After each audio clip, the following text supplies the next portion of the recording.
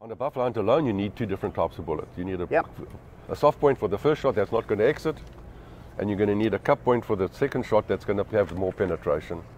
So already, I mean, in one animal, you need two different types of bullets. Yeah.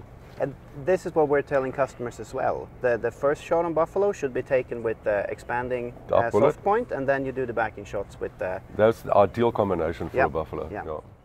North Fork Podcast.